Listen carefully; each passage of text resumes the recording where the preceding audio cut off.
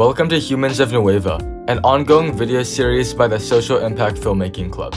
With this series, we aim to highlight members of our community to share their passions and interests. We hope that this series will engage the community in discussion and hopefully even spark your own interest in some of these topics.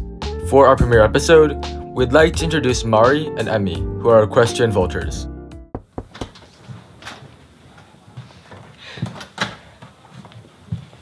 Hello. Hello. Hi. That's so awkward. Okay, that's okay.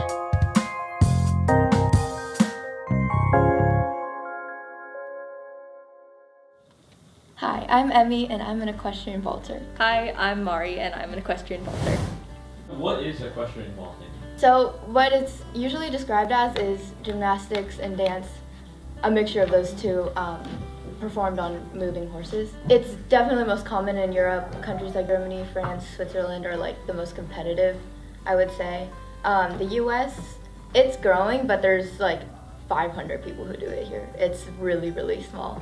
There's actually a lot of like California clubs that are kind of concentrated like right around here, which is convenient. Yeah. Can you tell us about your background with equestrian vaulting and how you got started in it? Yeah, so my older sister, she started out vaulting, so I kind of just followed in her footsteps, but yeah, I learned to love it. Yeah, for me, so my mom rides, and I started out riding too, but then she thought that I should have balance for riding, and I started vaulting and actually liked that better than riding, so I've been vaulting ever since. Can you tell us a little bit about your competitive experience? So I compete nationally and internationally. The team is, you have multiple people on the horse at the same time. And I was on the US senior team last year where we competed at the World Championships. My personal experience has been much more like nationally. I've been to nationals a couple times, and I've been to an international competition in Denmark, which was fun. But I haven't like been to worlds like Emmy. What are your 3 favorite tricks that you've done? So there's this one move that I didn't do in competition, but like I trained it. And the base, who's the person who's like flipping you around, he like goes like this, and then he like tosses me in the air, and then I flip 180 degrees, and I like land back on the arms in the same position. What happens if he drops you? I don't know yet. Oh, okay. But what happens, like, if you get dropped as a flyer, I have, like, many times, you don't, like, fall from the highest position, like, plop to the ground. You kind of, like, crumble, and then you, like, fall. So it's not, like, as intense as you would think it is. But I've definitely had instances where I, like, get a little bit hurt from it. Okay, we're going to go into the second part. So we have an iPad. There's the 4 videos that you sent. So what we want is for you guys to go through these and then, you know, talk about like what is going on here. Oh wait, we'll do one of you next. Ooh, you. Okay, so so I'm raising my hand and I'm running after the horse. Compulsories. Pause it actually for a second. So compulsories is like a set of moves that everyone has to do. So instead of freestyle where you can kind of make up your own routine, it's like a set amount of moves, so it's not as like fancy and wild as the freestyle, but yeah. You basically train the same set of moves for your entire vaulting career, so it doesn't matter if you're like at the very first level or the highest level, you're still doing the same thing, and it's very hard to get a perfect score. Like nobody's ever done it on compulsory. Yeah, no. And the closest one, 9.1, yeah. 9.2. Was that, yeah. Every time I watch videos of myself, I keep like looking at what I did badly. Okay, stand. It's pretty simple. You're just standing and trying not to die. Yeah, trying not to like step or anything. This and then one is finally, my least you have favorite. Flank. We all hate flank.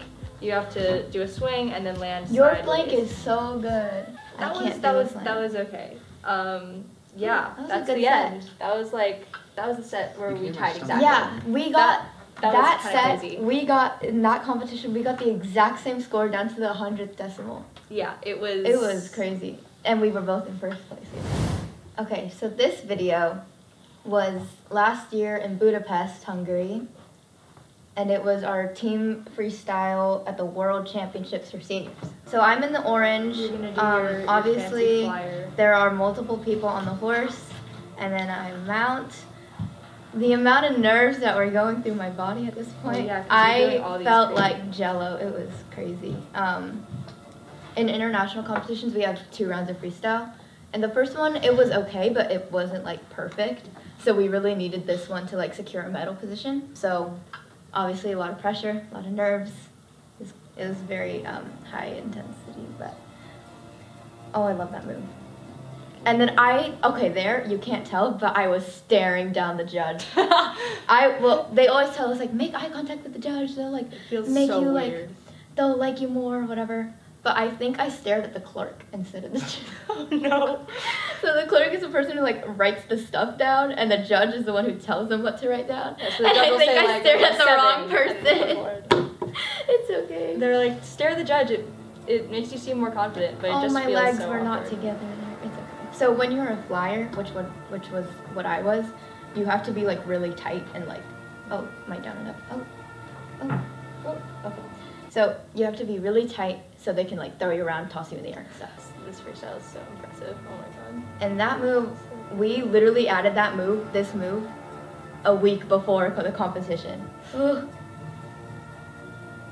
And then there's Hannah. Hannah is my flyer friend, who is also very, very, very good at vaulting.